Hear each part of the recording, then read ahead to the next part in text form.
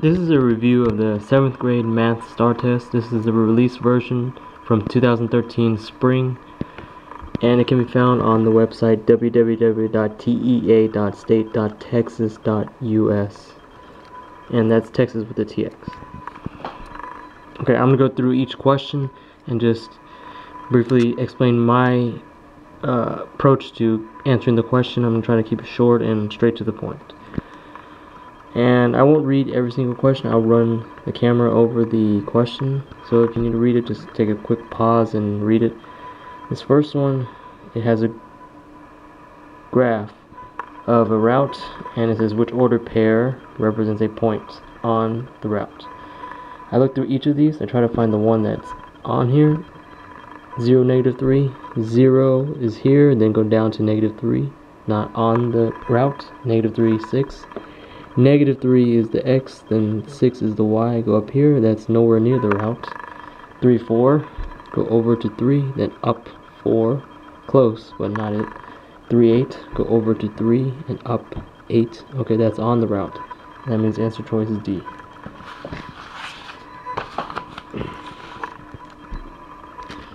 Okay, second question. Angelo's pet rabbit weighs 1 pound less than twice the weight of Carmen's pet. Okay, stop there. Twice weight of Carmen's rabbit. Okay, that means 2 times something. Okay, so look at the answer choices. 2 times something, 2 times something. Not here, not here. So that means your answer choices are F and G. So the rabbit weighs 1 pound less than twice the weight. So after that, after 2 times the weight, you need to subtract 1 because it's less. -1. That leaves G as the best answer. Number 3, the triangles shown below are similar. Okay. Which line segment corresponds to AC? AC is over here. Okay, I use whatever landmarks are there. I look at this little, I'll just call it a rainbow, and over here this right angle. AC, it has a rainbow and a right angle. Okay, I look over here, I try to find the one that matches that rainbow right angle. Not 2 rainbows, just 1. So EF goes with AC. Once again, look at the landmarks. Rainbow, square. AC, rainbow, square. EF. So I'm looking for EF. That's answer choice B.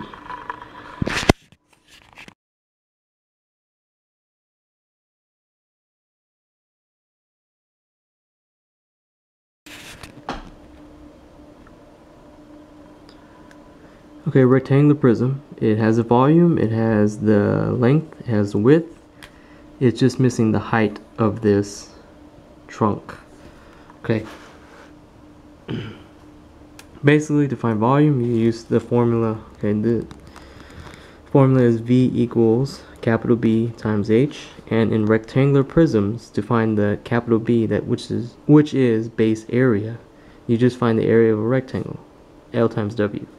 And at the end, put H. Okay, so length times width times height. Okay, from the problem, the volume was 18. I put 18 underneath V. Length and width were 6 and 2 respectively, so that's 2 times 6. And I don't know the height, so I put H as it is. Then I go ahead and multiply 2 times 6. Which is 12, and I still need to find H, so 12 times H will give me 18. To find what H is, I have to divide 18 by 12. Okay, and what I can do is just simplify 18 over 12. They can both be divided by 6, so 18 divided by 6, 3, and 12 divided by 6, 2. 3 over 2, which is not here. J.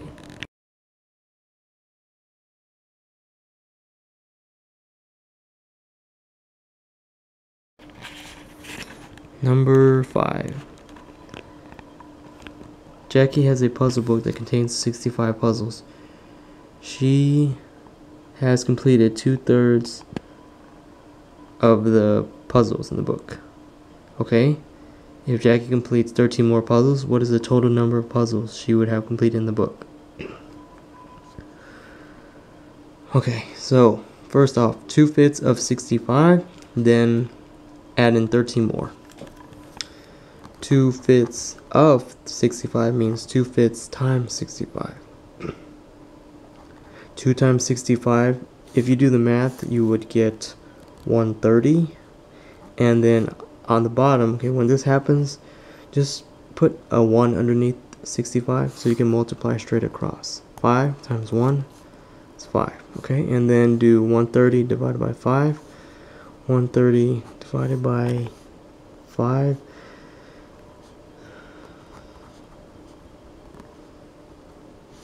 Okay, 26. That's how many she did at the beginning, and then she completed 13 more. I add in 13 because remember I said she did 13 more. 26 plus 13 is 39, and then it says what is the total number of puzzles that she would have completed in the book. Well, let's see.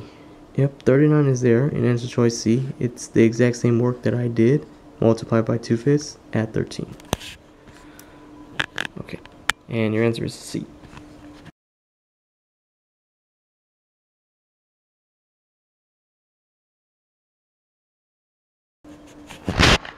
Question number 6. It gives you a table that shows how much Melissa ran during 3 weeks while training for a race. It says which statement is best supported by the data in the table. Okay, when it comes to these type of questions where you have to pick the correct or not correct statement, I had to look through each one and check is, for example, F true or false. Okay, so F says the total number of minutes Melissa ran in week 3 is twice the total number of minutes she ran in week 1. Okay, so I need to look at week 1 and 3 totals. That means add all of these across the row in week 1 and do the same thing in week 3. I've already done that on a separate sheet of paper, so I'll go over there. And I didn't write the numbers here, I just wrote the totals, which is a lot of what the answer is asking for. So week 1 total, go across, 69, and week 3, which is 138, 69 times 2, because it says twice the total number of minutes in week 1. Okay, 69 times 2, 18, carry 1, 2 times 6, 12 plus 1 is 13, 138. Okay, so that is twice. So F is a good answer. It's probably the answer. I'll just make sure G and H and J are not correct first. Total number of minutes Melissa ran each day decreased from week 1 to week 2. Okay, let's see. Week 1 to 2.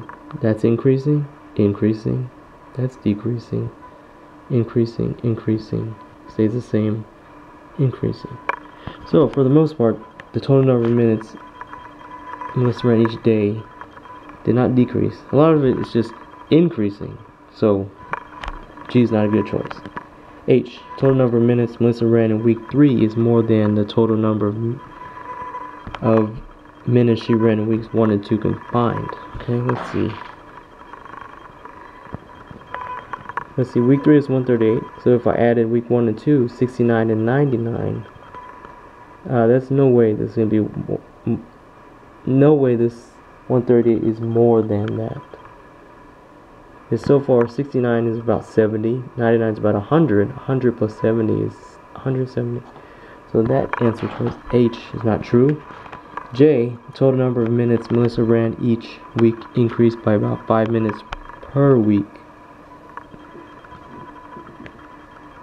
5 minutes per week increase. Okay, so I look at the totals from each week, week 1, 2, and 3 going across the rows. From 69 to 99, that's not an increase by 5. That's about an increase by 30. Goes up by 30. And here, definitely not an increase by 5. So, J is out. All the 3 below here are incorrect. So F is the correct answer.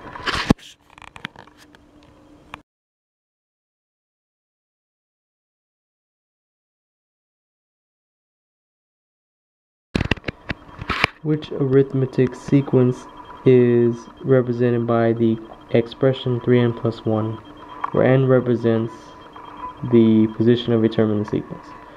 Okay, with these sequences, okay, to get the numbers, you just start with first term will be the number 1 is what you put in. Okay, the number 1 is what you put in to the expression. So these are the number 1s here. Then the second term will be the number 2s. You put 2 into the expression and then see what you get. And here are the number 2. So let's look at the work here. Expression, first I put in 1. 3 times 1 plus 1 is 4. Then I put in 2. 3 times 2 is 6. 6 plus 1 is 7. Okay, then I put in 3 and I get 10. Put in 4, I get 13. So my sequence should look like this: 4, then 7, then 10, then 13. Okay, remember that was 4, then 7, then 10, and 13. Okay, that's D.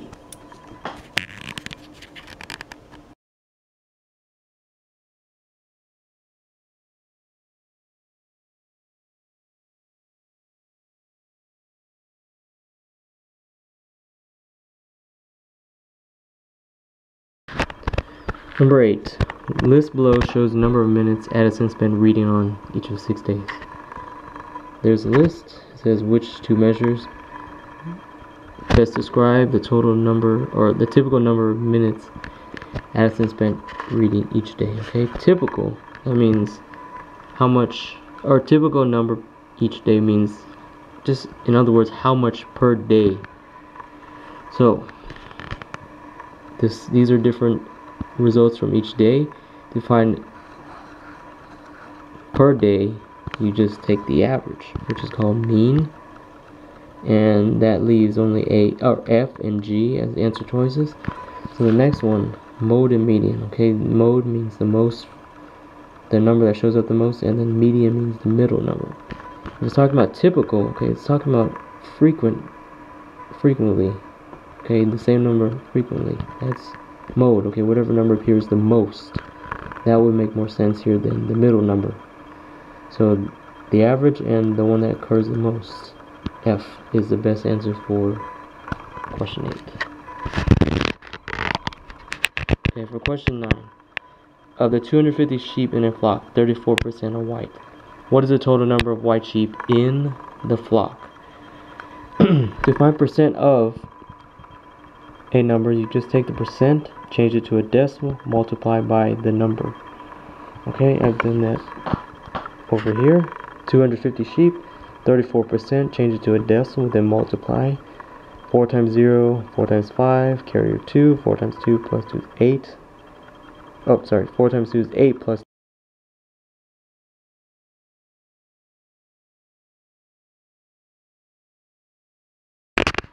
Number 10.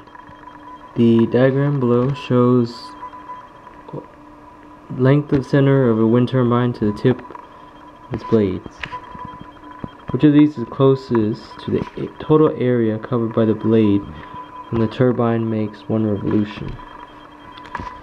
Okay, total area of the circle using the radius. Use the formula pi r squared. Put in 32 for the radius. Okay, it looks like this. Area equals pi r squared.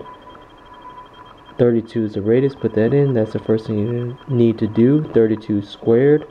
And that gives you 1024. And from there, multiply 1024 times pi. Or, in other words, 3.14. When you multiply these, it's like doing 3 times 1,000. And that's about 3,000. 3 times 1,000 is about 3,000. So looking at the answer choices, there's only one that's remotely close to 3,000. That's F.